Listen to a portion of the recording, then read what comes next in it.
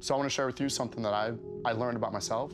So I gained 50 pounds, and then, you know, it was time to exercise again. And I was all in, dude. I did everything perfect. You know, there's nothing, like, talk about like 24/7 greatness. It was like obsessive. Like literally, it's like, should I drive home? No, I'll ride my bike home because I want to burn extra. I mean, it was everything was to get me to the goal of getting back in shape.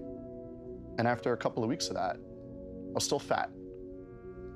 So I understand what it must feel like when you're working so hard and you're not there.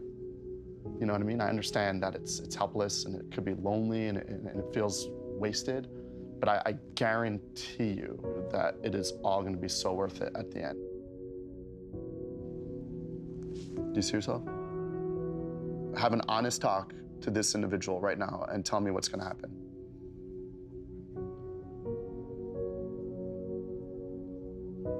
This is not to me, this is to yourself. I wanna hear it. Just gotta suck up and do what you need to do. How are you gonna do it? There's no ifs, ands, or buts anymore. You just gotta do it all. Do you wanna let this person down? Yeah, I don't wanna see that person ever again. Okay. I don't wanna see you anymore.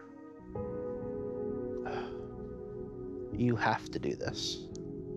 I'm gonna do it for myself. I'm gonna do it for my family. You can do this.